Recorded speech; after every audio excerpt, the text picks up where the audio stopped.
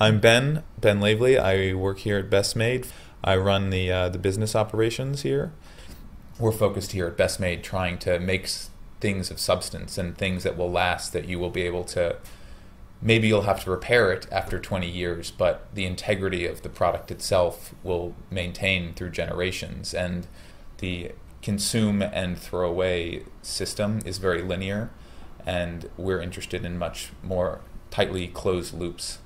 And while you can't close the loop entirely yet, we're trying to incrementally move closer to that, I think. And that's a lot of what I'm doing here. I'm trying to find people that can help us bridge those small steps in an individual product. And I think as a full curation of what we're trying to do, it can play into a larger idea. Council Tool, who we work with down in North Carolina, they've been around for 4 generations. It's a real culmination of knowledge and expertise in the tool making world, and that's very much to the point why we're working with them. We wanted something that was designed by us but reinforced by over a century of experience. So working with them and using the axe as an example in particular is something that you can pass along to your son or generationally down through your family as an heirloom, as opposed to going to the local hardware store and buying plastic handled axe that comes from China made of fiberglass that might splinter or dry and crack and break apart in the first two or 3 years of your purchase, and then you buy a new one for $40, and then you buy a new one for $40 3 years later. But if you're willing to pay a slightly higher price and then understand that you'll never have to make that purchase again as a lifetime cost-benefit analysis, it makes a lot of sense to me. It's just a matter of how you can translate that into the goods of your daily life. I think that telling people where things come from and how they're made and who's making them, telling the story about the guy that is making what it is that they are using and appreciating on a daily basis, closing those gaps in the story, I think makes it personal. And if you can't make it personal to people, I don't think it will really resonate with them. But we're trying to make the stories behind the goods, the everyday goods in a lot of our lives, resonate. And we're just getting started. Yeah, my name is Hunter Craighill, and I do product design for Best Made Company. Dream requirement for a product is something that gets better with use and that gets more personal with use, rather than so many other pieces of clothing or computers and technology that really only go downhill after you buy them.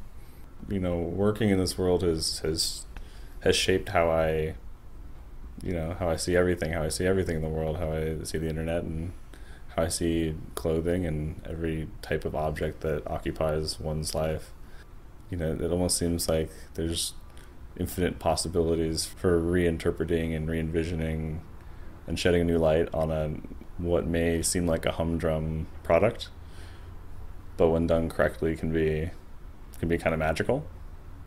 And that's kind of what we're always shooting for. We're not trying to be Apple and make the sexiest, newest piece of technology.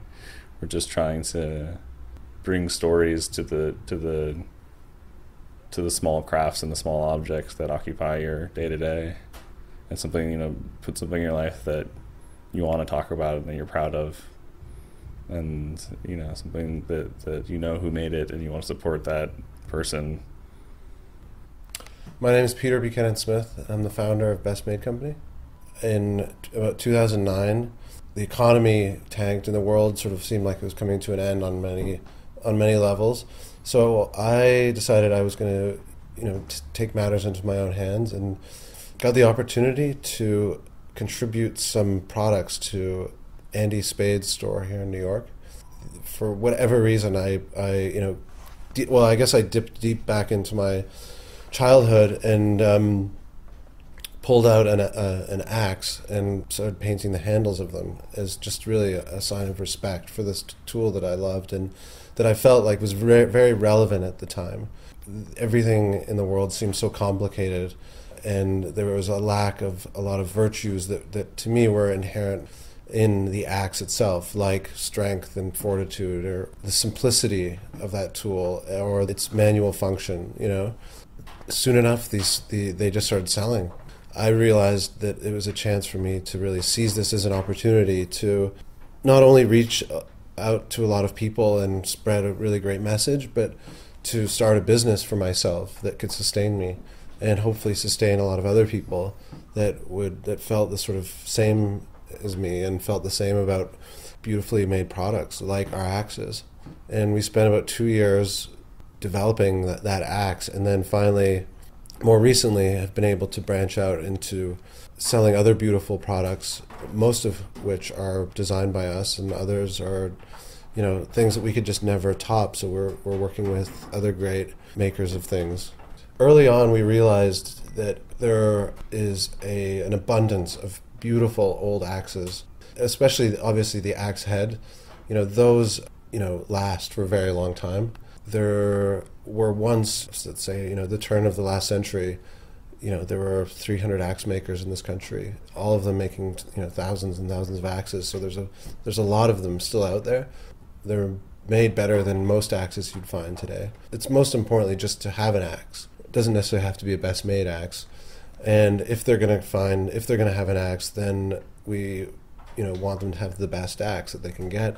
We started steering them towards these old axes on eBay, where you can get a beautifully made axe for $12, but you have to put the time into it to recondition it and refurbish it, and that's where the fun comes in. It's really an amazing experience to bring one of these old tools back to life. They have so much character to them, and then to go out and actually use it, it's almost like you feel like you rebuilt that tool, and you have the owner then has such a deeper connection to it. So that has been a popular series where we'll go to different cities or locations and conduct like a workshop where people will come, they'll bring their axes, and together we sit down and we'll like refurbish these axes. Everyone's talking about reusing things, that it makes sense that rather than just go out and buy a new one, to actually go find something that's already there and just bring, with a little bit of hard work, just bring it back to life.